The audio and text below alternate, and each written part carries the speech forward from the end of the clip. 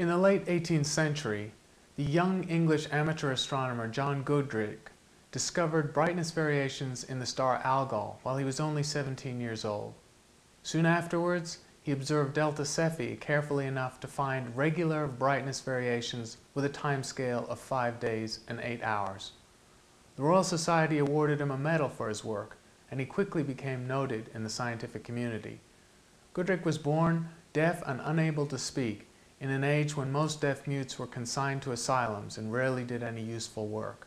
Unfortunately, Goodricke died of pneumonia at age 21 due to his excessive time spent outside making difficult observations.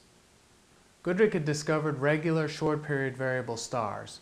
The two most notable categories of these stars are Cepheid variables with periods of 1 to 50 days, Polaris is a prime example, and RR Lyrae variables with periods in the range of 1 to 24 hours.